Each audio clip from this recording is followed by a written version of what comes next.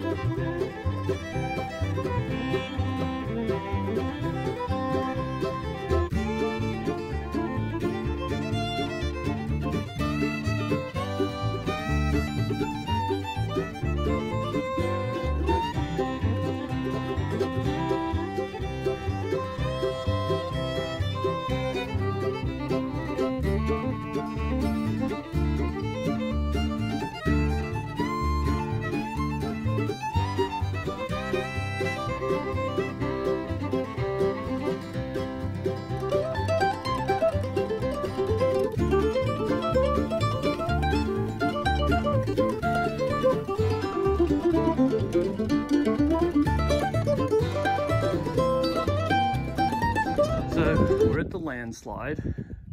The bridge is not too far away. So there's our little jitney. So we're clambering up these rocks. There's Sarah. And there's the tunnel, and the train track's disappearing into the tunnel. So getting very close now. So no more jitney. Now we're just going to walk in the rest of the way. So I'm in the other side of the rock slide. There's Sharon working her way down. We're on the Goat Trestle Bridge. We couldn't get the jitney here.